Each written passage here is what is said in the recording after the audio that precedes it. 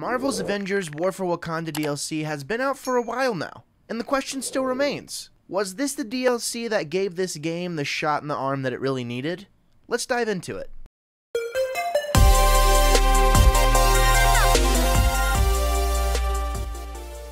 Welcome everyone, welcome to the channel. I am Gabriel Fast. I do claim to be the Wannabe Critic. If this is your first time here, consider subscribing. It would mean the world. If you watched my first video on War for Wakanda, you would know that I was really jazzed about this, the first impressions, really, the first hour or so that I put into the game, and I said a part 2 would be coming. I will say that this will be my last Marvel's Avengers video for a while. It's time to move on to something else. Not saying I'm not going to make any more videos, but I'm ready to just kind of move on and try new things. And I thought I would send it out with a bang by asking the question, is Black Panther worth playing? As well as answering the question, should you play Marvel's Avengers by yourself, like I did? First things first, I just want to clarify that Marvel's Avengers, especially the War for Wakanda DLC, is such a pretty game. It has so much style, and the War for Wakanda DLC specifically brought a new flair to the game that hadn't been seen yet before. The voice acting is incredible, and for once it actually feels like the Avengers have a reason to be in the place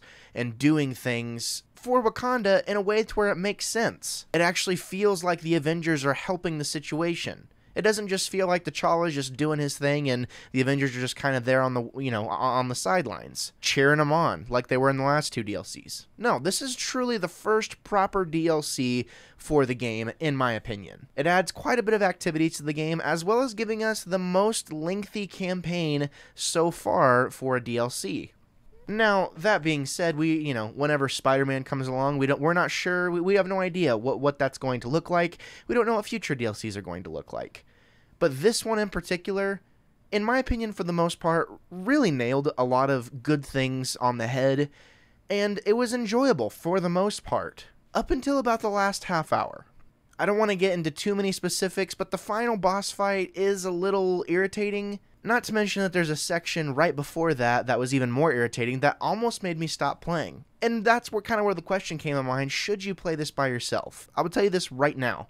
Until things get evened out and more balanced, because I did run into some bugs, and I would just say, the AI for the Avengers is so bad. It is incredibly bad. They do such stupid things that should be second nature. I will tell you right now, I do not recommend playing Marvel's Avengers by yourself, because I think unless you were like me and just really driven to finish it for making a video like this, I just don't know that it's worth the irritation, because that's what it boils down to. There's so many good things about this game, and it plays mind games with you because it really draws you in and keeps you hooked, but whenever the challenge actually comes in, if you haven't leveled accordingly, you're kind of screwed.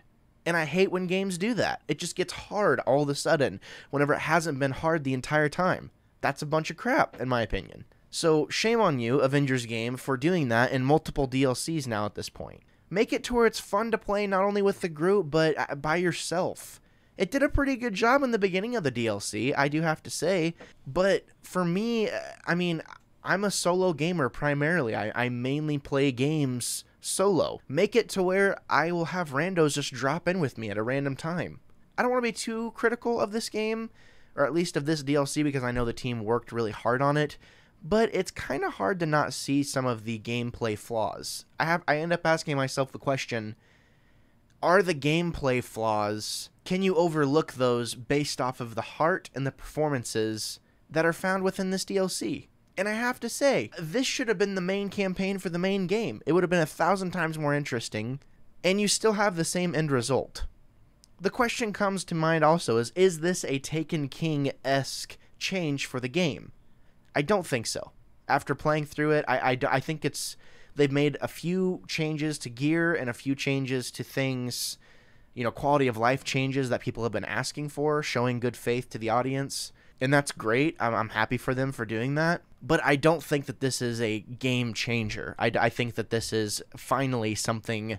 I think this is delivering on something that should have been there day one. We should have had this type of experience with the first 2 DLCs we got, and we shouldn't have had to wait an entire year to have something like this. Those words may kind of sting a little bit, but I'm just being honest. I'm just trying to tell the truth and how I feel.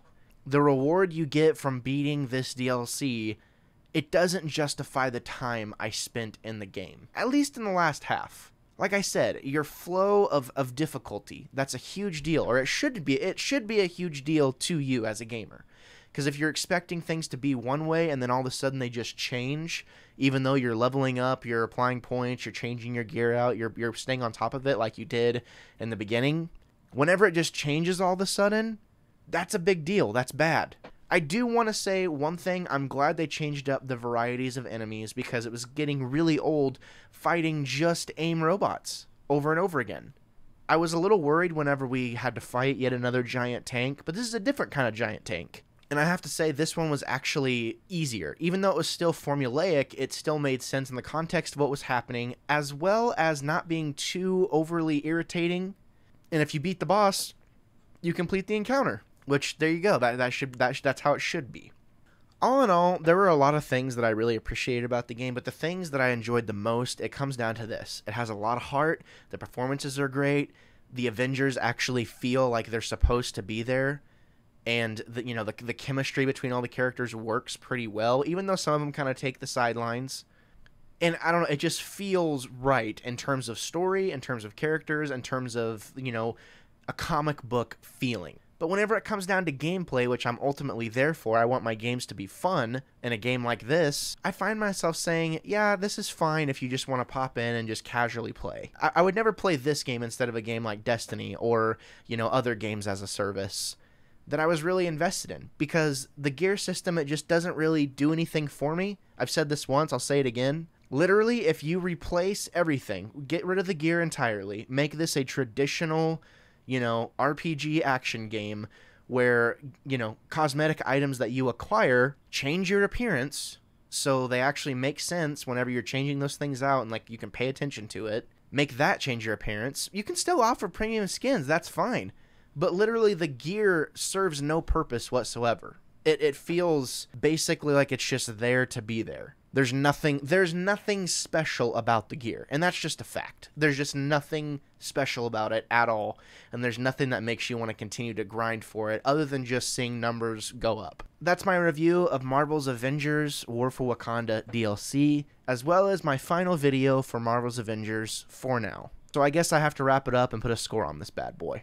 Well, I had many good moments with Marvel's Avengers and War for Wakanda included. I can 1000% say that I would only play this game again if I could get it on sale. Even with all of its DLC and all of its good traits, it doesn't outweigh the tons of problems that this game still continues to have. I mean, I don't want to show any of the end footage because there's a spoiler, but I mean, my footage was glitching out. My game was glitching out basically at the end of the game. I wasn't able to really get the full effect because a character's clothing was shaking, and I don't know, things like that just show a lack of polish. And whenever you have a game that's made as much money as this has and has had as much backing as this game has had and people are still continuing to play it, yeah, I can't in good faith recommend this game to anyone who's wanting to play solo, at least. My final score for Marvel's Avengers is a 6 out of 10. Well, that about wraps it up. What's your opinion on Marvel's Avengers? Do you love it? Am I missing the point? Am I way off base? Am I way off topic?